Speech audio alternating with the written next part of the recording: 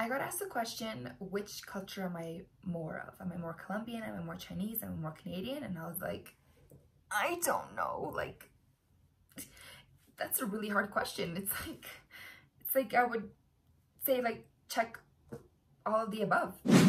Hey everyone, it's Maria here. Welcome back to my channel. Today I'm making another video on what it's like to be a mixed girl part 2. Now, I know I made a video about this a few years ago and I look back at that and I cringe.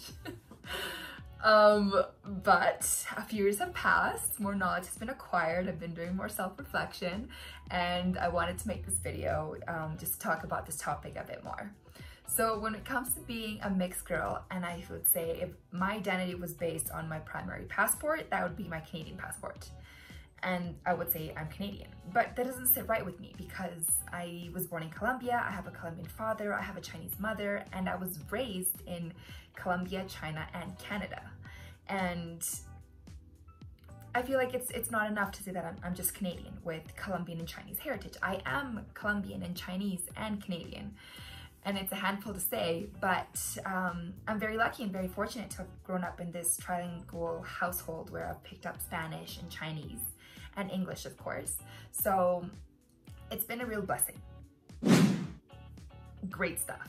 But the not so great stuff is that growing up in this multicultural household and being mixed ethnicity has definitely hindered my ability to recognize myself and find out for myself, like, what is my ethnicity? What is my identity, essentially? Because I'm part of so many, and growing up, I've struggled with a tug of war between my Colombian culture and my Chinese culture.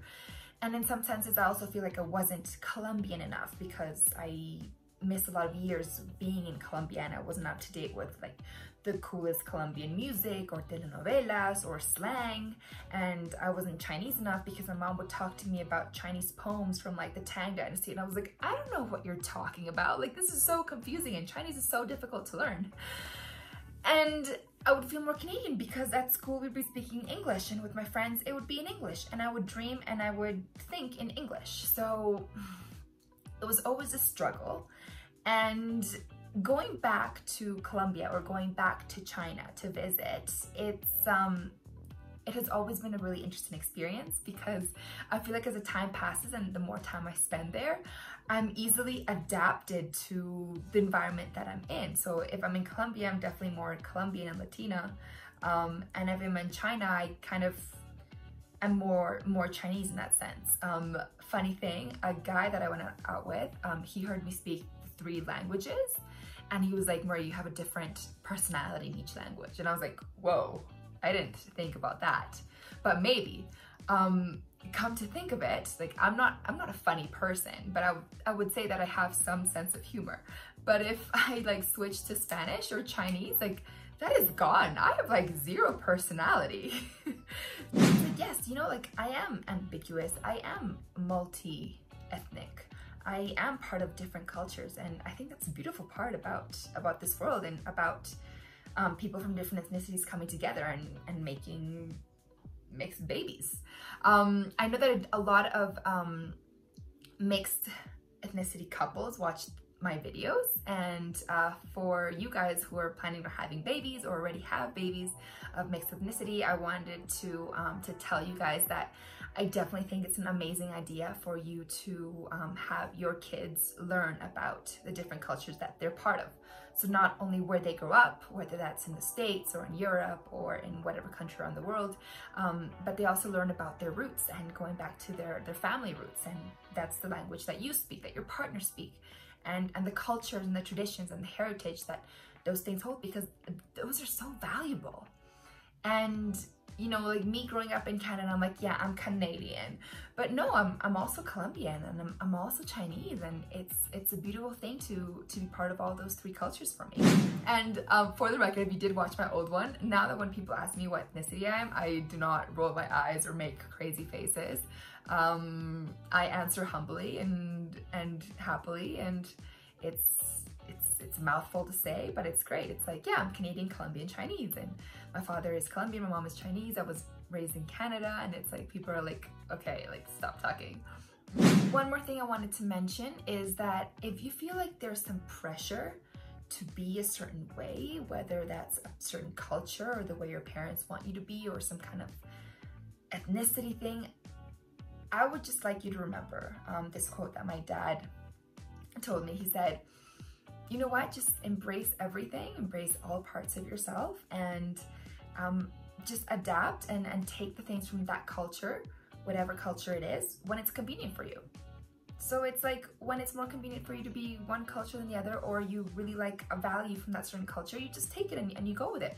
And if it doesn't bring you joy, then you just stop. Like, for example, in Chinese culture, if you're a girl or a young lady, you're in your 30s and you're single and you haven't found a partner, society and your traditional mom, that's mine, puts a lot of pressure on you to like get married before you're 30, or you're going to be a 剩女, which is a leftover woman. So I used to take that really personally. And then I realized, yeah, my mom is Chinese and I love Chinese culture, but it doesn't mean that I have to adopt that mentality and that part of that culture simply because my mom is Chinese. I'm just gonna live my life the way I want, right? And okay, so we already said one thing about Chinese culture, so I'm gonna say one about Colombian culture. Latin people are just not very on time. And I like to be like easy and going with the flow, but you know, like after living in Denmark and being in Canada, I'm like, I like to be on time for things. And I do not like how Latinos are like 20 minutes late for almost everything. So that part of that culture, I ain't gonna adopt that. I also do want to say that double the cultures, double the fun, but also like double the problems. Because, I mean, we get like double the holidays and the celebrations, and I get to, you know, have also Christmas and also New Year's and also Chinese New Year, which is super fun. But then there are also cultural clashes. And I feel like sometimes those are inevitable just because cultures are so different. But at the end of the day, if there's a foundation of love, I think that can definitely overcome everything. One last word I did want to leave you with is flexibility. So flexibility, the way we see ourselves as people of mixed ethnicity, it's like we're fluid, you know, we're like water. We can just, you know, be whatever we want to when it's convenient for us. And I think that's a huge privilege. But also flexibility in the way we hold our cultural lenses and how we perceive the world and the people around us. And I think that it's important to see people as not just one box, like whether they're one ethnicity or two or three or more. Our ethnicity doesn't define us. It's not all of our identity. Our identity doesn't rely just on our ethnicity. So I think that's very important to keep in mind. And yeah.